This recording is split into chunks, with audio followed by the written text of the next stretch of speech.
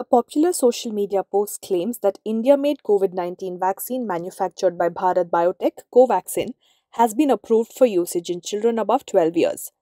Covaxin was developed in collaboration with the Indian Council of Medical Research National Institute of Virology. Bharat Biotech released a fact sheet for vaccine recipients and caregivers.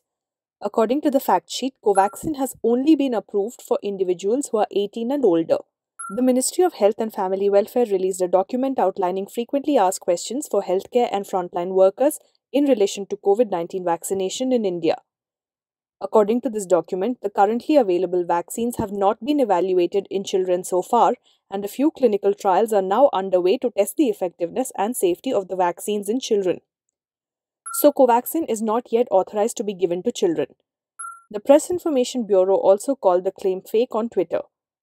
Some news articles say that a subject expert committee on COVID-19 of the Central Drugs Standard Control Organization recommended Covaxin for phase 2 and 3 trials on 2 to 18-year-olds.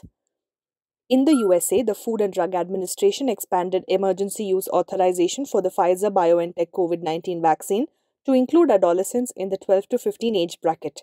Earlier, it was only approved for people above 16. But as Bharat Biotech's Covaxin has not received any approval to vaccinate children above 12 years in India as on 13 May 2021, this post is fake. When you come across a piece of news that seems too ridiculous to be true, don't leave things to doubt. Run searches on Google and Yandex and weigh out the true and false of the situation for yourself by looking at the facts. But first of all, before you hit that forward button, pause.